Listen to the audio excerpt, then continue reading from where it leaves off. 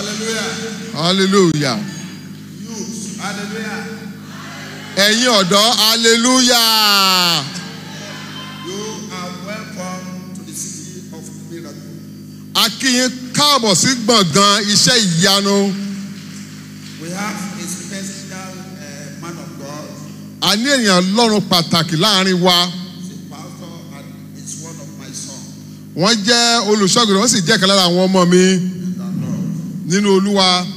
The people are inviting him here and there, in abroad, Africa, all over the world. Àwọn èèyàn máa ń pè wọ́n káàkiri orílẹ̀-èdè Áfíríkà ní ìlú èyìnbó ní káàkiri gbogbo àgbáyé ló máa ń pè wọ́n lọ. That the man of God has been with us now. As the man of God is being with us now. Mo mọ̀ pé bí ìránṣẹ́ ti wà pẹ̀lú wa báyìí, God is going to touch your life.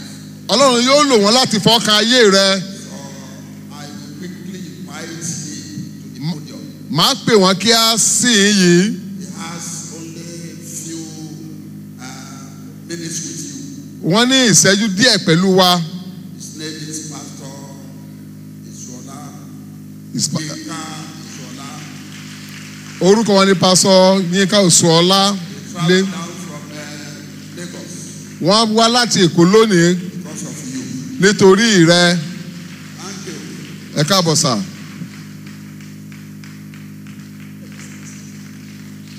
You are clapping for Jesus, you can do it better. Ẹ pàtó dáadáa fún Jésù Olùgbàlà. I want us to do it better. Ẹ ṣe é dára jù báyẹn lọ. Ẹ jẹ́ kí ọwọ́ wa yẹ kó dára jù bẹ́ẹ̀ yẹn lọ. Let us clap better. Amen. Amen. Let's pray. Father of light, eternal rock of ages, we thank you because you are here. I thank you because the Bible says no man takes this honor upon himself except he is sent from above.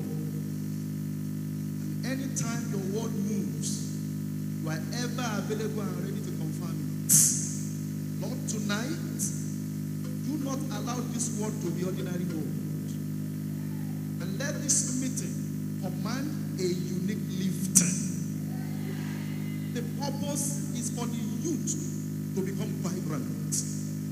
As this word will be going forth, Lord, let fire begin to burn in their bones. Open their eyes for a revival and set them on the move. Thank you, Father. In Jesus' mighty name, we have prayed. Daddy, I love you, sir. I thank you so much, sir, for giving me this opportunity and the privilege. I want to address the youth just for 20-30 minutes before the program will commence. And at the same time, I want to encourage our mommy also to be part of what the Lord wants us to understand here. But because it's going to be a very short introduction, I'm only going to share 3 points. Because by this time tomorrow, we are going to switch on onto a powerful level, a powerful jam. It's going to be a powerful move. But this one is going to be a kind of appetizer to create a thirst and to create a desire in our hearts, to open our eyes and to set a fire to burn in our hearts. So that that thing that the Lord has deposited in your life, you will give it an opportunity for expression. If you believe that, shout amen.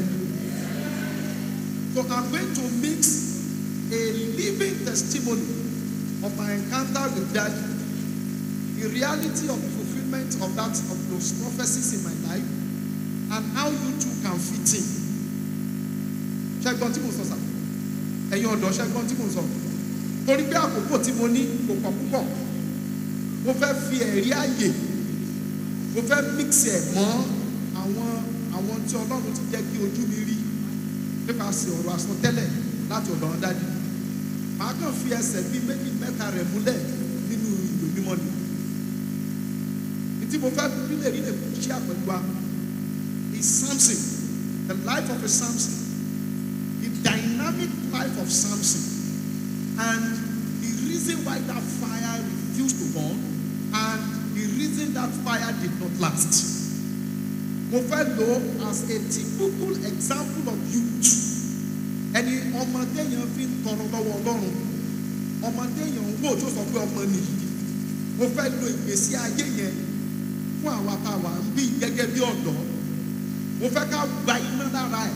Mo dẹ̀ fẹ́ ká wo àwọn ìgbésẹ̀ tó gbé tí ó jẹ́ kí iná yẹn kó kú jáde bí kò ṣe yẹ lọ, àti tí ó jẹ́ kí iná yẹn jó kẹ́yìn kò ṣe yẹ kó jó. Ṣùgbọ́n tí mo bá kàn sọ lọ bí Bible study, ẹ̀ nílé appreciate ẹ̀ ọ̀tí tí mo bá tó bẹ̀rẹ̀ sí ní sọ àwọn àsọtẹ́lẹ̀ tí dáàbì sọ sínú ayé mi when I was in secondary school, and now I have left university. It's almost 20 or 24 years. Mo wá fẹ́ máa fi díẹ̀ pẹ̀lẹ́ because mo fẹ́ kí ẹ̀rí yẹn kó ru ẹ̀yin tẹ́ ẹ jókòó sókè, pàápàá jùlọ ẹni tó bá wà ní secondary school or ẹni tó bá wà ní university náà. I read engineering physics from the University of Ife before I proceeded to read my postgraduate studies in Pisa. Ṣùgbọ́n gbàgbọ́ di 1990, Reverend Sam Adeshipe, àwọn náà kọ́kọ́ bí wá bá wọn dájú. Ṣáàdì mo ṣe fẹ́ kúnlẹ̀ níwájú wọn. Wọ́n ní talẹ́lẹ́yìí tó dúró níwájú mi, talẹ́lẹ́yìí tó dúró níwájú mi yìí. Pé Ọlọ́run sọ wípé wà á preach ní the coast of West Africa, wà á dẹ̀ preach all over the world. Excuse me, sir, but in 1992, mo wà ní Maradi in Niger Republic to conduct a crusade. Ìgbà tó di 1993, mo wà ní wọ́n pè bẹ̀yẹ ní Kobos Niamey. Ìgbà tó di 1994, mo wà ní Ghana láti preach. Ìgbà tó di 1995, mo wà ní Benin Republic láti preach. Ẹ sọ yẹn fún mi ní 1990. Ìgbà tó tún yá, àwọn Reverend Adeshipe fẹ́ mú pastor wọ́n wá kó orúkọ wọn wá ẹ̀ tí ẹ̀ rí mi orúkọ lásán nìkan náà kó wá báyìí. Ẹ wá sọ fún Reverend Sunday Adeshipe wípé ẹni yìí mú Ọlọ́run sọ pé yóò lọ káàkiri àgbáyé. Ìgbà tó di 2000 mo wà ní London. Ìgbà tó di 2004 mo wà ní Manchester. Ìgbà tó di 2005 mo tún padà wá again. Mo tún wá bá yín bí yìí. That was 2006 again. Ẹ tún sọ fún ẹni wípé ìwọ wọ́n máa fún ẹ ní resident permit ní London. By the time tí màá fi padà sí London, sir, I was a citizen and a resident of London and a pastor in London. Tí commitment level yín bá lè high. Wọ́n ti fún mi ní ẹ̀bùn kọ́kọ́rọ́ 8 ni wọ́n ti fún mi láti ìgbà tí mo ti bẹ̀rẹ̀ iṣẹ́ tí mi ò fi owó mi rà. Kẹ́sẹ̀ yẹn ni mo fẹ́ push síta. Ṣùgbọ́n tí mo sọ ni wípé God has a program for your life. God has a design for your life. God has a plan for your life. God has the best program for your life. God has design for your life. God has a way out for your life. If you say no to that God, there is none that will be fulfilled. In the book of Judges, tí mo fẹ́ fi máa sọ̀rọ̀, mo ní kọ́kọ́rọ́ mẹ́ta ni màá sọ torí àsìkò kékeré tí mo ní. Bíbélì sọ wípé Samson was handed over to the mother. Áńgẹ́lì yẹn dìde, ó dẹ̀ farahàn, ó ní wàá bí ọmọ kan, wàá bí ọmọ kan, abẹ kò ní kan orí ẹ̀, wàá bí ọmọ kan. Mi ẹ yé wa sà. Wọ́n ní arán ẹni, ó ní ọmọ tí wàá bí yìí saint. Arán ẹni ò jáwá àrònú ẹ ká tó rán ẹ. Ọlọ́run mọ̀ọ́mọ̀ ní ìdí tó fi rán ẹ wá. Ọlọ́run ní iṣẹ́ kan tó fẹ́ ṣe tó fi rán ẹ wá. Ìgbéga ìdàgbàsókè yẹn nínú iṣẹ́ yẹn ló wà. Àṣeyọrí ìgbédìde rẹ nínú iṣẹ́ yẹn ló wà. Nínú iṣẹ́ yẹn kò síbi tí a lè fà ó dé. Nínú iṣẹ́ yẹn kò sí bí a lè sọ di ẹni ńlá tàbí ká fi ẹsẹ̀ rẹ múlẹ̀ tàbí kó gbilẹ̀. The Midianites were terrorizing Israel. The Philistines were troubling them. And God said in his heart, he will not send an angel to do the work. He will send a human being to be born. He said, I will not send anybody to do this work of freedom. It is but my jeki ishe ma fi sínú ayé yẹn nìkan ma de ran sílé ayé. You are sent. You have an assignment. You have a purpose. You have a design. You have a program. You are called. You are ordained. You are equipped. You are known and you are honored. nǹkan àkọ́kọ́ tí mo fẹ́ kọ́kọ́ dúró nínú ọkàn ẹnìyẹn ìgbà tí dáàdi sọ vision yẹn fún mi ní 1989 mo wò pé báwo ló ṣe fẹ́ ṣe èmi tí mi ò ní passport in my life báwo ló ṣe fẹ́ ṣe ìgbà tó tún sọ padà ní 1990 mo wò pé báwo ló ṣe fẹ́ ṣe bọ̀ nígbà tó bẹ̀rẹ̀ sí ní sọ fún mi wọ́n ní kí n máa gba àdúrà mọ́ kí n máa ka Bible mọ́ mo bẹ̀rẹ̀ sí ní lọ sí òkè kò yìí mo kọ́kọ́ gba bíríbírí ọjọ́ 9 mo padà wá bá wọn sà mo ní mo gba bíríbírí ọjọ́ 9 wọ́n ní kí n tún gbà á sí èmi ò mọ̀ wípé the fire and the commitment is to prepare my future. Mo tún padà lọ sí orí òkè Ìkòyí yẹn again láti lọ gba àwọn yẹn. At times you may not know, but God will send somebody to you. He sent him to me to tell me that I should look beyond my certificate. Mo dé Itro, mo fa kini mi náà lọ́wọ́ Itro airport. Mo pàdé ọ̀rẹ́ mi tó ń bọ̀. Ọ̀rẹ́ mi yẹn ni departmental leader wa ní engineering physics department. Ó ní yẹn káde mo lọ lọ. Ó ní mo lọ London ni. Ó ní kí ló fẹ́ lọ ṣe London. Mo ní mo fẹ́ lọ wàásù ni. Ó ní Manchester ló ń lọ. Mo ní máa ṣíwájú ẹ dé Manchester torí máa tó wàásù ní Manchester. Ó ní yín ká wípé bíbélì yìí lè gbé ẹ débi tó dé yìí. Ó láwàá rò wípé ẹni tí ò bá ka physics kò lè kúrò kò lè jámọ́ nǹkan kan ni. Mo ní Ọlọ́run jù yẹn lọ. Ìtẹ́ ká àjọ ká. Mo tún ká jù yín lọ. Ṣùgbọ́n Ọlọ́run yin ara ẹ̀ lógo láti rí wípé beyond that àjọ ń fa trọ́lí níbẹ̀ ni. Ṣùgbọ́n nígbà tí ọ̀rọ̀ Ọlọ́run jáde sí mi pé I should be focused. I should see myself having an assignment. I should see myself beyond this level. Èmi náà gba iná jẹ.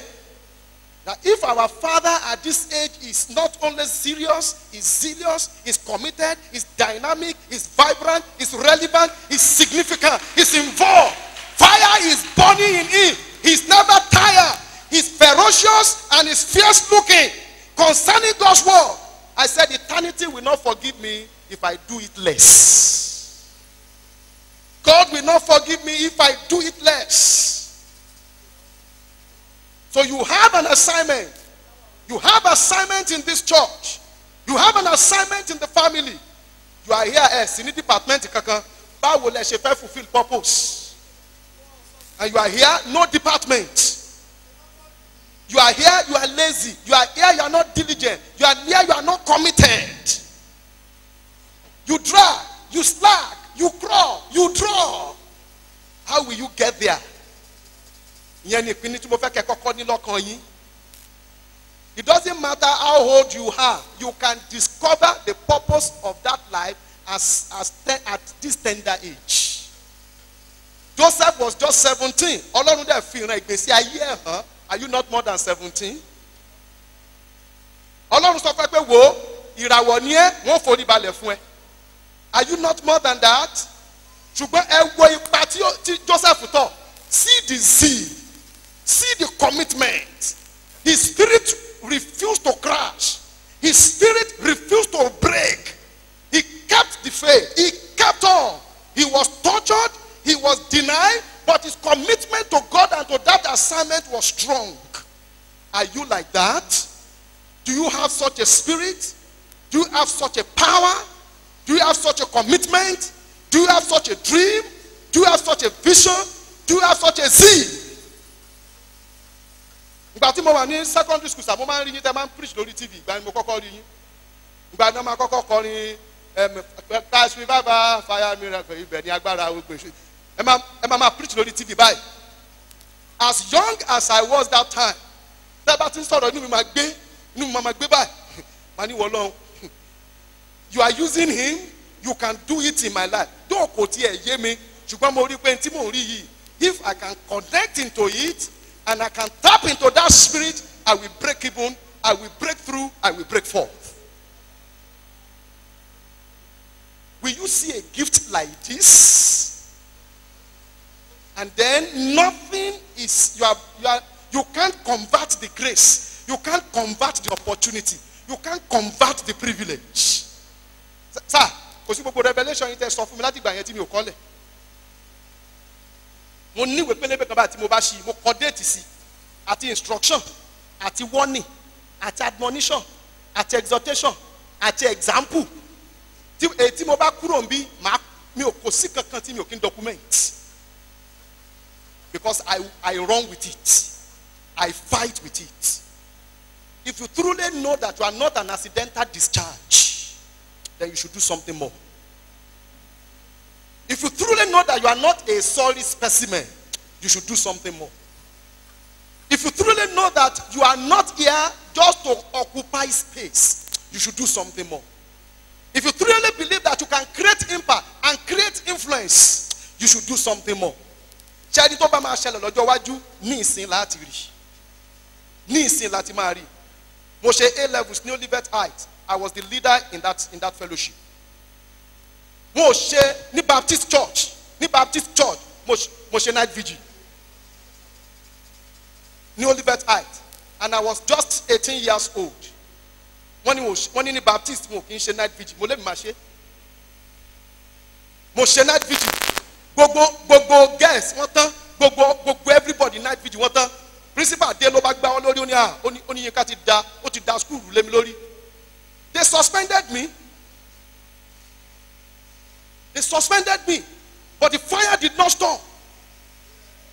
I kept ahead. Later, mo tún padà. Ìgbà tí mo tún padà, wọ́n ní ká má ṣe fellowship. Mo ní kán tan lantern lọ sínú dormitory. So tó bá ti di aago 11 sí aago 12 òru, màá tún pe àwọn èèyàn fún fellowship. A máa wá lọ lo inú dining table. Ibi dining table yẹn láti ti máa ṣe meeting wa lọ.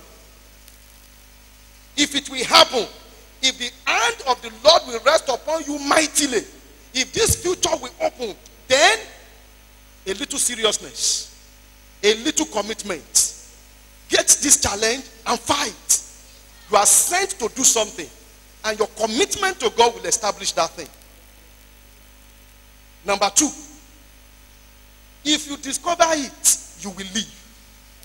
If you are serious with it, you will leave. If you are committed to it, you will leave. If you discover it on time, you will be happy. But I want you to discover it on time. They find out that there is a regret of time. Ìgbà tí àkókò wà fún gbogbo nǹkan tí Ọlọ́run fẹ́ ká ṣe nílé ayé. If this is the time, then you need the fire, then you need the zeal, then you need the commitment. Èyàn ò lè bá Ọlọ́run rìn kó regret. He has a program for you. He has a program for your life. He has a program for your future. Ẹ jọ̀ọ́ ẹ má gbàgbé. Ìgbà tí dájú sọ pé àsìkò ti tó, wà á máa lọ káàkiri later. Mo ń sọ fún ọ pé ó yẹ kí n dúró di next week ni. Sunday flight ticket now to financial pay. I must preach in Abuja, and that is a regional meeting in Abuja, and I will still be the youngest among all of those elders. It is your turn. I am talking to the youth of this church. I am talking to the youth of this church. Don't waste your energy. Don't waste the strength. Don't waste the talent. Don't waste the gift. Don't waste the contact. Don't waste the connection. Don't waste the opportunity. Don't waste the time that you are here, that you should put in your best. The youth fellowship must be vibrant. Youth meetings should come up vibrant. There should be carnival, vibrant. There should be visitation to places, vibrant. The youth of this church should visit either prison evangelism. You should start hospital evangelism. You should reach out. You should come this area. Now you are this person. Just excuse me, sir. Ma gbé ìlú sí ibi sir. Ìlú kékeré Ògìdó yẹn. And Reverend Adesipe ma ní Yínká ọ̀nà mẹ́rin sí márùn la máa ti ṣe crusade.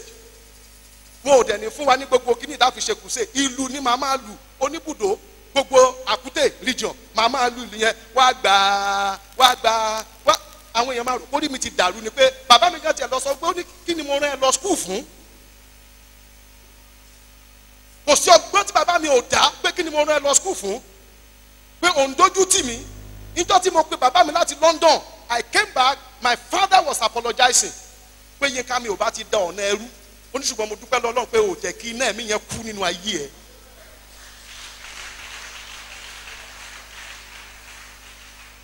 Your hope is in the assignment God has sent you.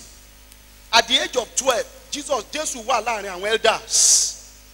At the age of 30, he has finished that assignment. 33. Moses at the age of 40. Josiah at the age of 8. Jeremiah at a tender age.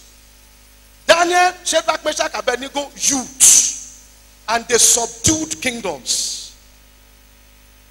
This is your time. I want you to pick up. Gbogbo ntẹ ẹ rí, don't see good things and then commonize it. Pick fire, pick fire, pick the challenge. Tí mo bá máa bèrè máa pe àwọn ọ̀rẹ́ mi máa ní, what is happening now? They said we are here again on this crusade ground. We are here so. We are here so. I said, Lord, I must not sit down. I must not sit down. Now this should be your challenge. This should be your focus. If you are not careful, you will be distracted. If you are not on fire, the devil will get you. And you can't tell me you have fire if I cannot see your commitment to the service of God. I cannot see your commitment to the church. I cannot see your seriousness to the church. You are not just here. God sent you here. And God did not only send you here, there is a work for you to do. And if there is a work for you to do, it must answer to commitment, dedication. Commitment, dedication. It's a proof encounter that you have known the Lord. Mo fẹ́ kẹ́ ní yẹn ní mind. Mo fẹ́ kẹ́ ní yẹn lọ́kàn. By tomorrow, I will continue from that place. And I will share 7 slothful secrets into fa ìrẹ̀wẹ̀sì, ìfàsẹ́yìn nínú ayé Samson. Bóyá the same thing is happening in our life that is creating spiritual setback. Màá tún lọ síwájú sí to give us a career talk, because I perceive in my heart some of us here we are in secondary school, or maybe good, not a sizable portion. A little bit of career talk, and I will talk about discipline, self-control, concentration, and focus. So that both spiritually will be on fire, career-wise will be on fire.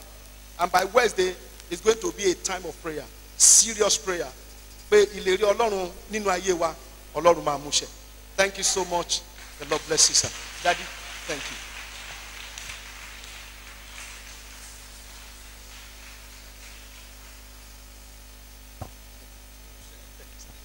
God bless you. Praise the Lord. Somebody shout a big hallelujah. Do you want to be on fire for the Lord Jesus Christ? Your yes is very shallow. Do you want to be on fire for the Lord Jesus Christ? So fẹ́ máa gbiná fún Jésù Kristi. Let your yes be vibrating. Jẹ́ kí Do you want to be a fire for the Lord? so fẹ́ jẹ́ iná fún Olúwa. A dúpẹ́ lọ́wọ́ Ọlọ́run fún ohun tí a gbọ́ níwọ̀nba yìí. Ẹ jókòó. As you see, we thank God for what we have just heard in brief. Yes, sir. Ẹ jọ̀ọ́, èèyàn mélòó, ìṣẹ́jú mélòó náà fi sọ̀rọ̀? How many minutes does it take to speak with us? Ṣé ó tó 1 hour? Is it up to an hour? No, sir. Can you see So lè rí the manifestation ìfarahàn and the touch hand of the Lord Jesus Christ on him? àti ọwọ́ Ọlọ́run Jésù Kristi nínú ayé rẹ̀. That's the Lord wants you to be. The Lord wants you to be. Tí Ọlọ́run fẹ́ kí ó wà. The Lord wants you to be like that. Ọlọ́run fẹ́ kó dàbí ìránṣẹ́ Ọlọ́run yẹn. Inú mi dùn bẹ́ẹ̀ yẹn nígbà tí mo jókòó. I was so glad when I was seated there. Mo yin Ọlọ́run lógo pé àwọn products tó ń ti inú mi jáde pọ̀. Thank God, because the products that are coming through me, through my prophecy, there are many. Bẹ́ẹ̀ náà ni bá a ṣe dáhùn pastors. As we have pastors, Bẹ́ẹ̀ náà ni a rí àwọn evangelists. so also we have the evangelists. Bẹ́ẹ̀ náà ni a rí àwọn olórin. We have the musicians, Ìkan ọ̀jọ̀kan. different type of guest artists. Ọ̀pọ̀ nínú yín mọ̀ wọ́n. You know some of them. Ẹlòmíì ẹ̀ mọ̀. Mo ní ẹ̀ mọ̀ àwọn You ẹlòmíì. know some of them. Ẹ wo orú Òjò Adé. Look at people like Evangelist Ojuade. Ẹ wo tọ́lọ́mù sọ́dà. Look at what God has made of him. Kò gbẹ́dọ̀ mọ́ wá bí mi ò pé ó gbẹ́dọ̀ wà níbí. Either I invite him or not, he will be here. So stadium ló wà báyìí wọ́n tún invite ẹ̀. He's in the stadium for a program now. Ẹ wá wo level ìwé tí ọmọ mi yẹn kà. Look at the level of the son of our father in the Lord. Èmi náà fẹ́ lè tú bó ṣe sọ̀rọ̀ yẹn bí ẹni pé kí n tún sọ̀rọ̀ àmì di 25. Baba 25 is thinking years. of coming back to to reduce his age to at least 25 when he saw the way he was kí speaking. lè máa sáré ju gbogbo yín lọ. So that I can run more than all of you. ó ṣe fún ẹni tí ó lè sáré ṣùgbọ́n tó sọra rẹ̀ di ọ̀lẹ lákòókò yìí. It is a pity for those who can run now, but they have made themselves a stooge at this ẹ sì time. wá wo mẹ́sẹ̀gì wọn ẹ wò very briefly. The ọ̀rọ̀ wọn jẹ́ kúkúrú ẹ rí i pé gbòǹgbò, kúkúrú ó dẹ̀ ní agbára. very brief and so strong. hallelujah. kí la wá fẹ́ sọ ọ́ sí. What do you want to say now? tọ̀la máa lágbára. Tomorrow will be very great. ẹ lọ máa bẹ̀rẹ̀ sí sọ fún gbogbo ènìyàn. Begin to àwọn tell ẹlẹgbẹ́ yìí pé ẹ mísì lánàá ẹ mísì. your friend that ẹ they have mísì missed, kan lá o. they've missed a lot. ẹ mú ọ̀pọ̀lọpọ̀ àwọn èèyàn wá sí. Bring more people tomorrow. àti pé pàápàá tó bá wá di àkókò tí àwọn ọ̀pọ̀ èrò bá dé a wà ní àǹfààní láti tró gbogbo àwọn nǹkan wọ̀nyí sí inú ọkàn wọn àti sétí wọn. We'll be able to, when we are more than this, we'll be able to tell the congregation the value of this meeting so that they can take it and come. gbogbo àwọn nǹkan tí wọ́n sọ yẹn ó wá yé mi dáadáa. What I just mo said, wá rántí ìgbà tí mo máa ń lu bẹ̀m̀bẹ́ kiri. I remember when I was beating drum. mo wá rántí ìgbà tó jẹ́ pé mo máa bẹ̀ sí lọ láti ojú ilé dójú ilé I remember- látàdúgbò dádúgbò. When I was going from houses to house, from villages to villages. mo dẹ̀ fẹ́ kẹ́ ẹ mọ̀ pé kì í ṣe nípa yunifásitì lọ́lọ́run fi lóyàn. It is not because Wọ́n of ti sọ education bọ́rọ̀ bẹ́ẹ̀ that yẹn. God will use you. ọ̀pọ̀lọpọ̀ àwọn ọmọ yunifásitì ló pọ̀ kánrin kése tí wọn ò ní láárí. Many are graduates with different type of certificate and yet they are useless. ṣé òótọ́ ni. Am I talking? Is it true? ọ̀pọ̀lọpọ̀ àwọn kí ni wọ́n ń dúpẹ́ wọn àwọn phd holders ọ̀pọ̀lọpọ̀ àwọn baristas ló jẹ́ pé mo máa ń rí lẹ́gbẹ̀ẹ́ ọ̀nà tí wọ́n gbé pẹ̀lú gbogbo ìwé tí wọ́n kà tí wọ́n dẹ̀ gbé briefcase aláwọ̀ tó dàbí ti Àjàyí Crowther Most of lálẹ́ ló lẹ́gbẹ̀ẹ́ títì. some lawyers, some professors will kí stand ni at the àǹfààní roadside. ìwé tó kà What is the value of tí education? ògo Ọlọ́run ò yọ nínú ẹ̀. And the glory of God does not show forth in it. ohun tó lè mú kí ògo yẹn ó yọ òun náà ni ẹ gbọ́ yìí. What can make the glory of God to manifest is what we have just heard. mi ò nílò láti wàásù I don't need to preach further. ṣùgbọ́n ó ru ọkàn mi sókè bẹ́ẹ̀ yẹn. I'm so inspired there. bó ṣe ń sọ̀rọ̀ yẹn As he was speaking, omi dẹ̀ fẹ́ máa jáde. I was about shedding tears. nítorí kì í ṣe nítorí tèmi It's not because of ṣùgbọ́n me. nítorí tiẹ̀. I just thought ó over ní your kí life. ló dé waste I that. now think, why do you want to waste your life? ṣé ìgbà tó bá pé ọmọ 70 years. Is it when you are 70 years of age? ẹ wò mí Look me. àkókò tẹ lè sáré ni wọ́n ti sọ gbogbo ẹ̀ fún yín. This is time you can run. You kékeré have been- láti This is just brief you have had. tọ̀la yẹn máa ní agbára. Tomorrow is going to be great. sọ fún ẹ dójókòó tí ọ pé tọ̀la máa ní agbára. Tomorrow will be great. ṣé aago márùn ló bá débí ni àbí aago mẹ́ta àbọ̀. Will you be here by béèrè 5? lọ́wọ́ ẹ dójókòó tí ọ. Tell your neighbor, will you be here by 5 or 3:30? mo nígbàgbọ́ pé ó dé ṣáájú ẹnikẹ́ni lọ́la. I have the belief that you will come before any other person tomorrow. ẹ̀yin lẹ́ẹ̀ máa lead àdúrà lọ. Yes, sir. máa lọ jókòó lórí ohun tí wọ́n sọ̀rọ̀ lé lórí Yes, sir. ní péréte. Yes, sir. mo dẹ̀ ní ẹ bẹ́ẹ̀ bá ń bọ̀ kẹ́ máa mú note When you are coming, come with your note, a jotter. jọ́tà Yes, sir. àwọn nǹkan tí ẹ máa bíbélì yín àti àwọn nǹkan tí ẹ máa kọ. Come along with your Bible, your jotter, and your àwọn pen. báírò yín Come with your pen kẹ́ ẹ mú lọ́wọ́ along with it. ó ṣe pàtàkì. It's very important. mo dúpẹ́ lọ́wọ́ Ọlọ́run Thank God lórí ohun tí Ọlọ́run lo ọmọ mi fún. for what God has used, how God is using my son. mo dúpẹ́ lọ́wọ́ Jésù. I appreciate the Lord Jesus. Yorùbá àwọn àṣìpá òwe ní Yorùbá máa ń pa gbà bí wọ́n ní kíní kan kì í fọn kọ́mọ rẹ̀ ó fọn àbí Erin ifan, erin ìfọn kọ́mọ rẹ̀ ó ṣe kíni. ofan. ẹ̀mí èṣù ni ẹnikẹ́ni tẹ́ bá ti gbọ́ tó bá ti ń sọ̀rọ̀ ẹ̀ wọ́n fi paná ògo ayé èèyàn ni ẹnikẹ́ni tó bá ti ń lo òwe yẹn wọ́n fi paná ògo kí bàbá jókòó báyìí kó dẹ̀ rọ́mọ rẹ̀ kó ga jù ú lọ oríire ni. It's a good thing for a father to see his son to even go higher than himself. It's a good luck. torí náà àdúrà wo lẹ́yìn afẹ́ gbà báyìí. What type of prayer are we going to ẹ offer now? gbàdúrà kó tó di pé a bẹ̀rẹ̀ báyìí. Yes, sir. Praise the Lord. mo ní kó tó di pé ẹ̀yin lẹ́yìn máa lead àdúrà bíi mẹ́ta àtà mẹ́rin Yes, ó sir. dẹ̀ wà ó jẹ́ pé ó kó ṣẹ́bọ́ Yes, sir. ó jẹ́ point Yes, sir. nígbà tí wọ́n sọ̀rọ̀ pé kéèyàn máa ṣé wọ́n ní wọ́n tún rí mi tí mò ń fò sókè tí mo Bẹ́ẹ̀ ṣe ni pé agbára yẹn tó pọ̀ sí. àwọn kan fóònù mi ní ọ̀sán yìí Some people àwọn called ọmọdé about kan some of his ní children New York City from New York City. wọ́n ní àwọn bẹ̀rẹ̀ sí wo gbogbo bí mo ṣe ń fò bí mo ṣe ń wàásù They lánàá were watching bí mo ṣe everything ń we were ṣe. doing here yesterday. wọ́n ní wọ́n wo gbogbo ẹ̀ pé láti alẹ́ mọ́júmọ́ lọ ń wo They- wọ́n ní gbogbo prayer point yẹn làwọn kọ́ lẹ̀ They were wọ́n writing. ní àwọn tún bẹ́ẹ̀ bẹ̀ sí tún gbàdúrà àwọn Okay, tún sir. rí bí ògo farahàn ló ayé àwọn. That yesterday was so great, and people were watching all over the world. They were praying and jotting down those points of what the release yesterday was so mighty. You cannot even reserve it. You have to write down something. They were testifying to the power of God, even outside the country. so àkókò tí Ọlọ́run lè lò ọ́ nìyí o This is the time God can use you. torí o ní egun You have the o strength. dẹ̀ ní agbára You have láti the sáré power. bí èèyàn bá pé ọmọ 70 If you are ẹ 70 dá mi years lóhùn of mo fẹ́ lọ age, fi microphone sílẹ̀ Baba is about to sit ọmọ now. 70 You are years 70 years of age. ọmọ 70 70 years. ìgbà ara lèèyàn máa ń búra You have to do things at the right time. gbogbo nǹkan tí èèyàn bá fẹ́ jẹ́ ní alẹ́ kẹ́hìn yàrá tètè ẹ ti gbọ́ nígbà tí wọ́n sọ Whatever you are ó going tètè to jẹ be, láàárọ̀ you begin to start it early.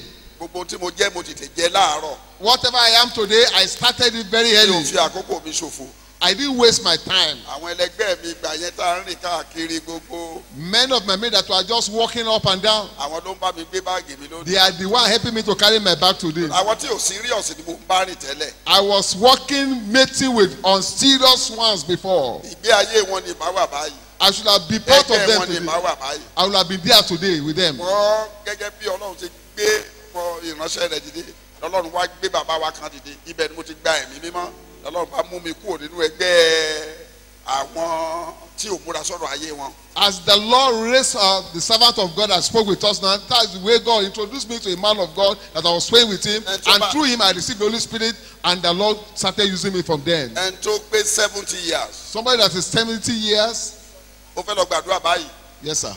ẹni tó pé 70 years He that's 70 years of age, tó wá ra kẹ̀kẹ́ ológere and he bought a cycling bicycle, tó wá lẹ lébẹ̀lì mọ́ and he now labeled it. ló ní wẹ́rẹ́ níṣẹ́ olúwa Where any say Oluwa, God ló wá was ń the gùn best. ó ní wẹ́rẹ́ níṣẹ́ At the olúwa age of 70, he was riding a kẹ̀kẹ́ yẹn bicycle. ni ó pa á kò ní gbádùn ẹ̀ That bicycle will kill him, will not enjoy it. àkókò tó lè sáré ìje ni This is the time he could run. torí náà So, wá gbàdúrà we are going to pray.